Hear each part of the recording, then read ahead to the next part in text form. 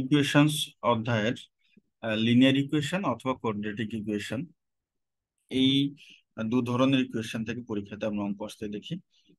অনেক সময় এই অধ্যায় থেকে 16 নম্বর কোশ্চেন চলে আসে। সেক্ষেত্রে দেখা যায় একটি থিওরি থাকে এবং অপরটি আমাদেরকে সমাধান করতে বলা হয়। তো লিনিয়ার ইকুয়েশনের আমরা কয়েকটি অঙ্ক শিখে ফেলেছি। আজ আমরা এখান থেকে দুটি বা তিনটি অঙ্ক, এই যে আমরা দেখতে পাচ্ছি 5টি অঙ্ক আছে, এর ভেতরে 1 নাম্বার যে অঙ্কটি আছে এটি গত ক্লাসে আমি সমাধান করে দিয়েছিলাম আহ একটি নিয়মে। আপনারা এখন এই অঙ্কটি প্রথম যে নিয়মটি শিখিয়েছিলাম, অর্থাৎ লসাগু করে পক্ষান্তর করে, ওই নিয়মে আপনারা অঙ্কটির সমাধান করে আনসার কমেন্টে লিখবেন। আমি 2, 3 এবং 4, 5 এই 4টি অঙ্ক থেকে দুটি অঙ্ক আপনাদেরকে করিয়ে দিব। আশা করি অবশিষ্ট দুটি আপনারা খুব সহজে সলভ করতে পারবেন। তো আমরা 2 নাম্বার অঙ্কটি করি। 2 নাম্বার অঙ্কটি আমরা উঠিয়ে নিব। এই অঙ্কগুলি যেগুলি তুলনামূলক রিলেটেড আমি পাশাপাশি করিয়ে দিচ্ছি, যেন আপনারা এই ধরনের প্রবলেম পেলে একটু যদি ভ্যালু চেঞ্জও করে দেয় আপনারা খুব সহজে সমাধান করতে পারেন।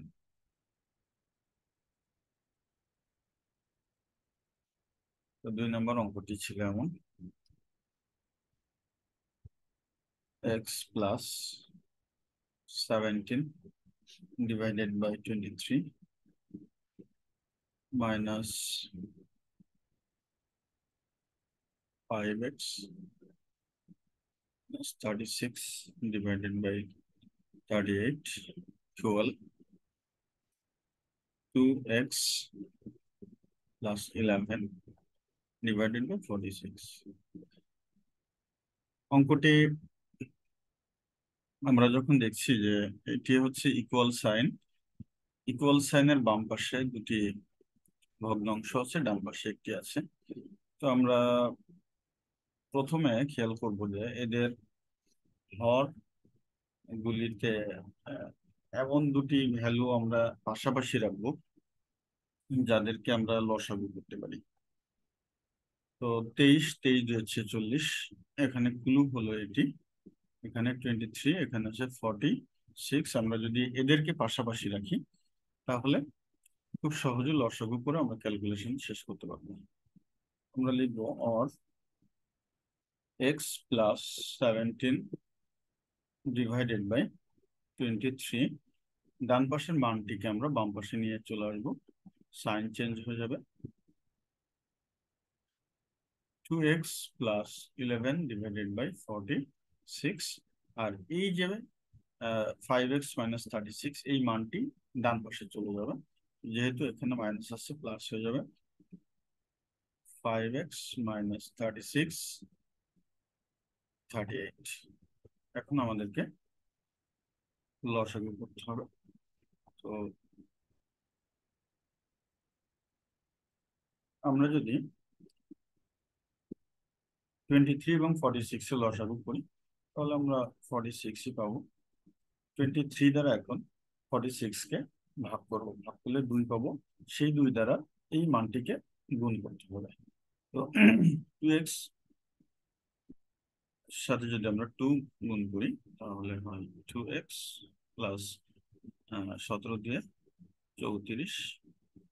এই যে মাইনাসটি, এই মাইনাসটি এখানে চলে আসছে। এখন 46 দ্বারা 46 কে আমরা যদি ভাগ করি তাহলে 1 হয়। তার মানে 1 দ্বারা যদি এই ভ্যালুটিকে গুণ করি এখানে কোনো চেঞ্জ হবে না। 2x সাথে হচ্ছে 11 মাইনাস 11 হবে, কারণ এখানে মাইনাস আছে, প্লাস মাইনাসে মাইনাস হবে।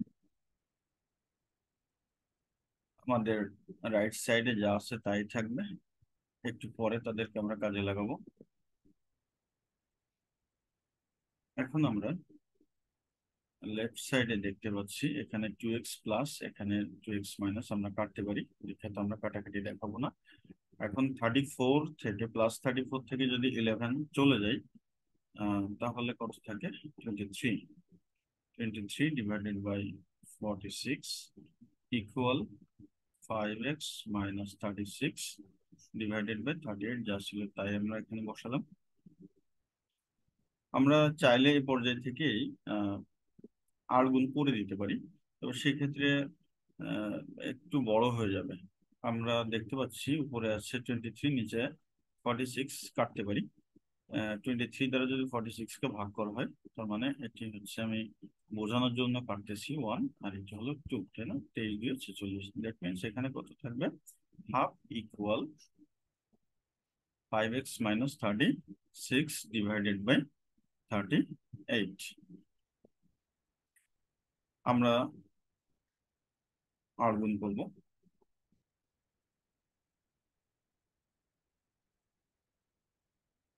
5x কে যদি 2 দ্বারা গুণ করা হয় তাহলে 10x, মাইনাস 36 কে যদি 2 দ্বারা গুণ করা হয় তাহলে 72 ইকুয়াল 38। এই 38 কে অন দ্বারা গুণ করলাম। আর আমরা 10x বাম পাশে রাখছি, আর 38 এর সাথে আমরা এই 72 কে ডান পাশে নিয়ে যাচ্ছি, প্লাস হয়ে যাবে। আর 10x ইকুয়াল 7 টু 2 এর সাথে যদি 38 আমরা যোগ করি তাহলে হয়ে যায় 110। আমরা এ পর্যায়ে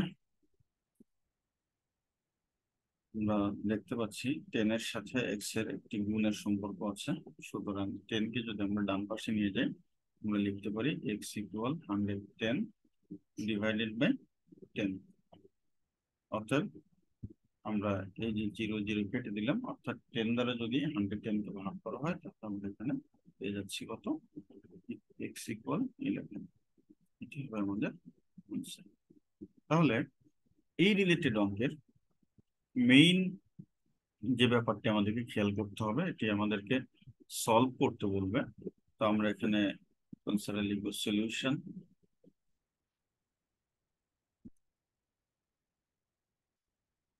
এখানে আমাদের হর যে 23 এবং 46, ঠিক তেমনই যদি এখানে 5 থাকে, এখানে 15 থাকে, অর্থাৎ যে দুটিকে আমরা খুব সহজে আহ, লসাগু করতে পারবো তাদেরকে আমরা পাশাপাশি রাখবো, এবং যেটিকে আমরা লসাগুতে আনতে পারবো না, অর্থাৎ কমন কোনো ভাজক আমরা পাবো না, সেটিকে আমরা ডান পাশে পাঠিয়ে দিব।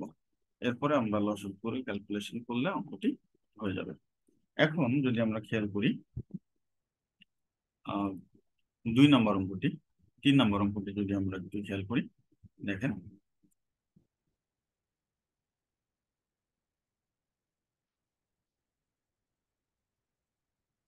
এই 3 নম্বর অঙ্কের এখানে আছে 15, এখানে আছে 5। তো এই 5 এবং 15 কে আমরা কি করবো? পাশাপাশি রাখবো, অর্থাৎ 6x প্লাস 1 ডিভাইডেড বাই 15। আর এখান থেকে যেহেতু এটি প্লাস, এটি বাম পাশে চলে আসবে, -2x মাইনাস 1 ডিভাইডেড বাই 5 হবে, এবং এই মানটি প্লাস আসছে, এটিকে আমরা ডান পাশে পাঠিয়ে দিব। পাঠিয়ে দিয়ে আমরা ক্যালকুলেশন করব। ক্যালকুলেশন করলে আমরা আমাদের কাঙ্ক্ষিত আনসার পেয়ে যাব। অঙ্কটি আমি করে দিচ্ছি না, আপনারা অঙ্কটি সলভ করবেন, সলভ করে কমেন্টে আপনার আনসারটি লিখবেন। যদি কারো প্রবলেম হয় তাহলে আমি এটি সলিউশন নেক্সট ক্লাসে আমি দিয়ে দিব। রাইট, 4 নম্বর অঙ্কটি আমরা করব। 4 নম্বর অঙ্কে একটু টুইস্ট আছে, আসলে কঠিন কিছু না, কিন্তু একটু বোঝার ব্যাপার আছে। 4 নম্বর অঙ্কটি আমরা একটু খেয়ে নেব।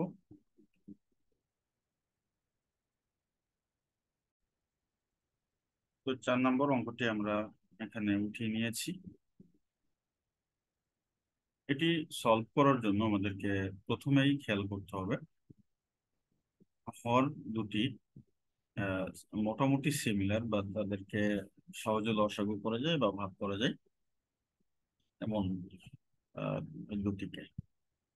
তো আমরা এখানে দেখতে পাচ্ছি 5 আছে, এই যে 5 এবং এখানে আছে 15, এদেরকে যদি পাশাপাশি রাখা যায় তবে আমাদের ক্যালকুলেশন সহজ হয়ে যাবে। কিন্তু একটা মুশকিল হচ্ছে, দেখেন, আমরা যদি 2x+5 একটু করি, 2x ডিভাইডেড বাই 5, আর এটিকে যদি আমরা বাম পাশে আনি তাহলে কি হয়, 6x+13 ডিভাইডেড বাই 15, এবং এটিকে যদি আমরা বাম পাশে নিই তাহলে এখানে কিন্তু একটি মাইনাস চলে আসছে, 3x+5। এটা আপনার ক্যালকুলেশনে একটু আহ, জটিলতা তৈরি করতে পারে, আপনি প্রবলেম ফেস করতে পারেন। তো আমরা তাহলে করব কি? আমরা এটাও খেয়াল রাখবো যে আসলে আমাদের পক্ষান্তর করার সময় যে প্লাস মাইনাসের ঝামেলাটি এটা অ্যাভয়েড করা যাবে। তাহলে কি করতে পারি আমরা? আমরা একটি কাজ করতে পারি, আমরা এই মানটিকে বাম পাশে রেখে যাব। যেমন 3x+5 divided by 5 into x-5 equal 6x+13 divided by 15। এটিকে আমরা ডান পাশে নিয়ে যাচ্ছি, প্লাস আছে মাইনাস হয়ে যাবে, 2x ডিভাইডেড বাই 5। আর এখন আমরা বাম পাশে এটিকে রেখে যাব, যে ডান পাশে আমরা ক্যালকুলেশন করব।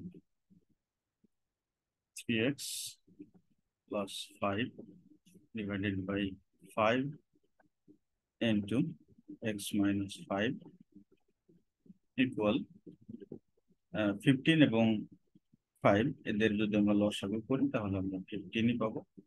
তো 15 দ্বারা 15 কাটাকাটি হয়ে যায়, তার মানে অন থাকে, অন দ্বারা আমরা যদি লবকে গুণ করি তাহলে 6x+13ই হয়। এই মাইনাসটি এখানে চলে আসবে। এখন 5 দ্বারা আমরা 15কে ভাগ করতেছি, 3×15, 3, 3×2 6, 6x, 6s।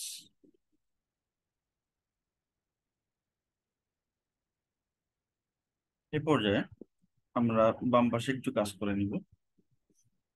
3x+5 পরে আমরা এখানে এই 5 দ্বারা দুটিকে গুণ করে দিব, তাহলে 5x-25 ইকুয়াল, এখানে আমরা দেখতে পাচ্ছি 6x এবং প্লাস 6x, মাইনাস 6x কেটে যায়, এখানে 13 ডিভাইডেড বাই 15। এই পর্যায়ে আমরা আর গুণ করব। আর গুণ করার সময় আপনারা একটু খেয়াল রাখবেন যে এই যে এক্স এর মানটি আছে, একটু ডিফারেন্ট কালার করে নিই, এই যে এক্স এর মান, এখানে আছে এক্স এর মান। তো আমি যদি এদিকে গুণ করি তার মানে 5, 13, 65, 65 এক্স, এটি দ্বারা এই যে 15 দ্বারা যদি 3x কে আমরা গুণ করি তাহলে 3×15 45। এক্স এর মান যেটি বড় বড় মানটিকে আমরা শুরুতে রাখলে ক্যালকুলেশনটা সহজ হবে। আমরা তাহলে করি, 5×65, 65x মাইনাস 25 ইন্টু 13 যদি করা হয় তাহলে হয় 325 ইকুয়াল। এখন আমরা এই যে 15 দ্বারা 3x কে মাল্টিপ্লাই করছি, 45x প্লাস 5 ইন্টু 15, 75।